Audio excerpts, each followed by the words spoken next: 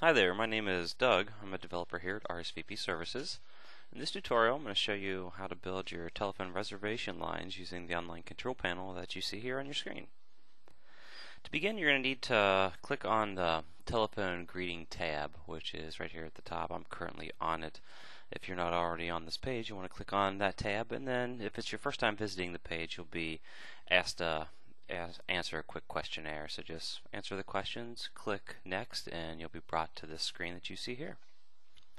Okay, your RSVP reservation line is an extremely flexible telephone system. We give you the ability to collect just about any kind of information that you could think of from a guest that's calling in. To understand how we're going to build our telephone prompts that will collect the responses from your callers, we're going to first need to go over the different kind of greetings that are available. And those are available over here in the toolbox that you can see. The first item in the toolbox is just a standard greeting, and this is the easiest item. You probably won't use this very often. It's simply just a message that you would record to play back to your callers, and then it doesn't accept any response in return. It just plays the greeting and then moves on to the next greeting in your canvas area. The next greeting you have available is the most commonly used one. This one right here, it's the greeting plus a recorded answer.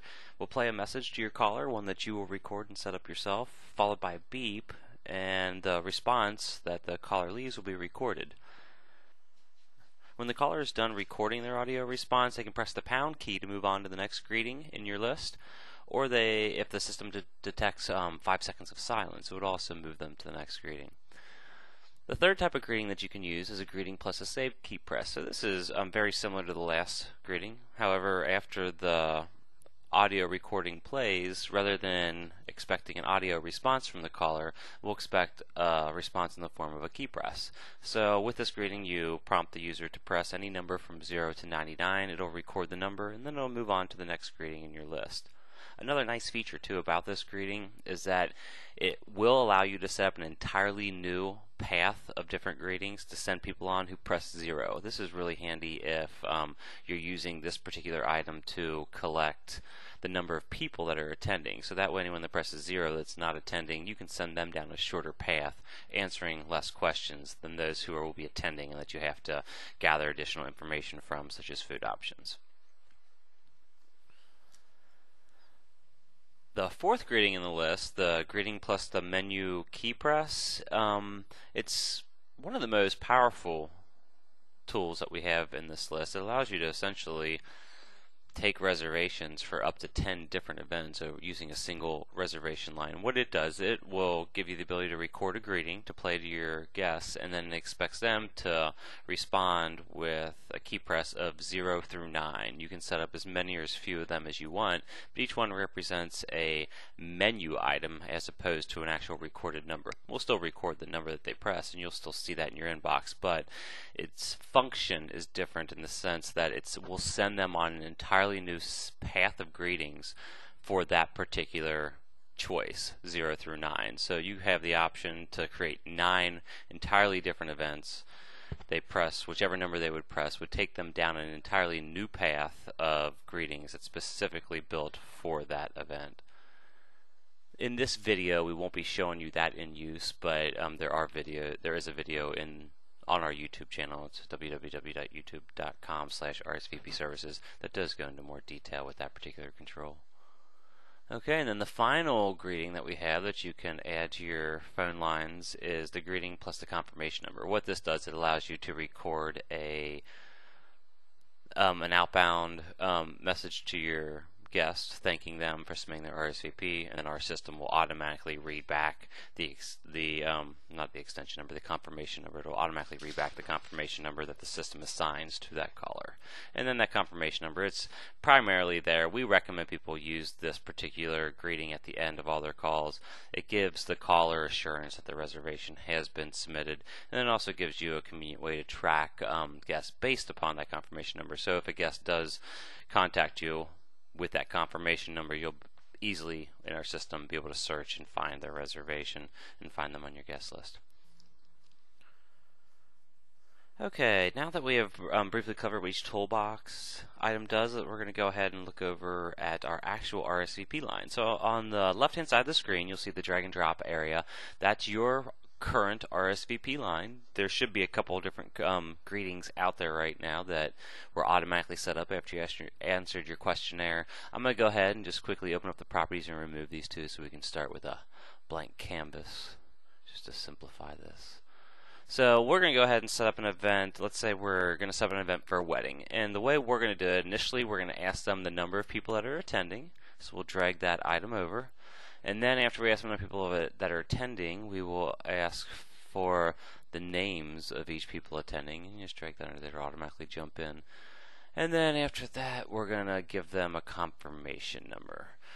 The property sections are very important. You'll need to fill out different properties on each item that you drag onto your telephone line. So the first one, we're going to put in a greeting. This greeting, it's not horribly important, but we recommend that you fill it out with something useful because this is the actual, this label right here is what will show up next to the response when you're actually in your inbox gathering RSVPs. So this, we are just going to put number attending.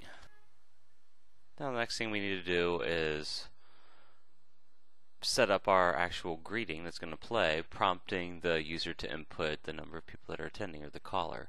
So we're going to click on edit, and what it's going to do is it's going to give us a toll-free number that we can call. We put in this 8-digit access code and it'll prompt us to record our greeting. And you will want to do this within 5 to 10 minutes of pulling this up because these numbers will expire. If at any time you call in and the number is invalid because it has expired, simply close it, open it up, and you will have a new access code. But let's go ahead and set this one up together. So I'm going to call the toll-free number.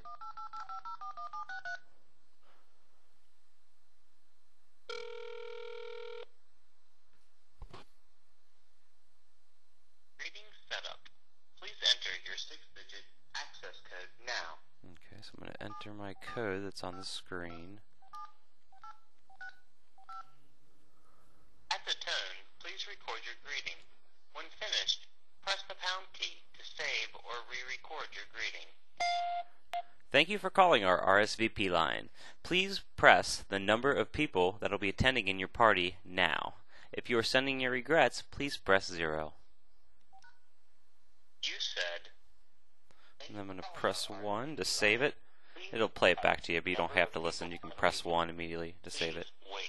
It'll say please wait, and now the greeting is set up.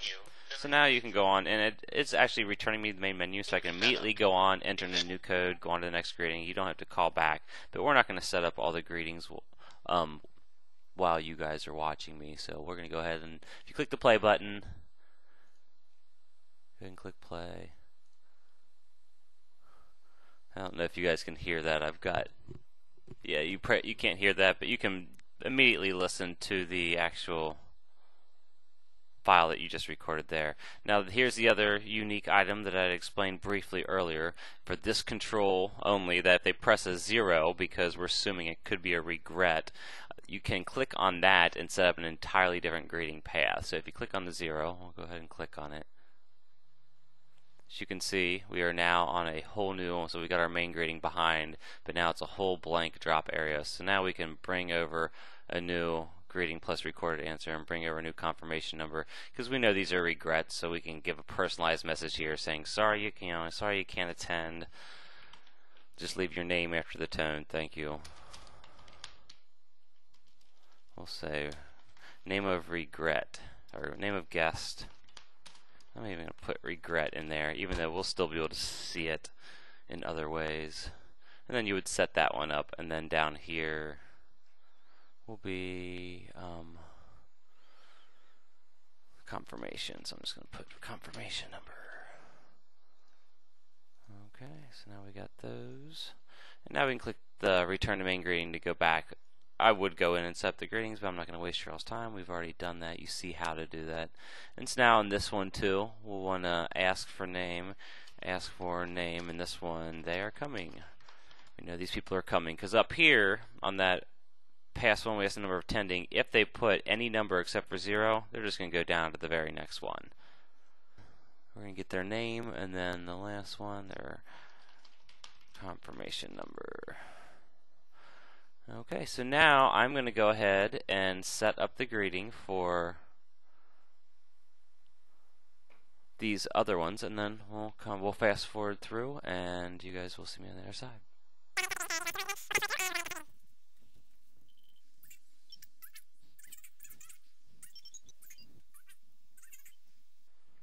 Okay, so now we are done setting up our greetings, so I'm going to go ahead and test it. We're going to call the toll-free number that's listed in the top navigation bar. And when prompted to, we're going to input our extension number, which in this case is 1009. And the operators you hear on this system right now will be changed by the time this goes live. And now you'll hear the items that I just set up. So we'll press 1. We're so glad that you're able to make it. At the tone, please leave the name of each person attending in your party, along with their meal selection of chicken or beef. This is Doug from RSVP Services, and I'll take the chicken. Your reservation has been submitted. Your confirmation number is 2-6. So, that's it. Our reservation line's been set up. You would now be able to go to your inbox and check them, which I'm not going to go over in this video, but there are other videos on our YouTube channel at youtube.com/RSVP Services, and amongst them you'll find a video that shows you the inbox and how you actually retrieve these messages and apply them to your guest list. Thanks for watching.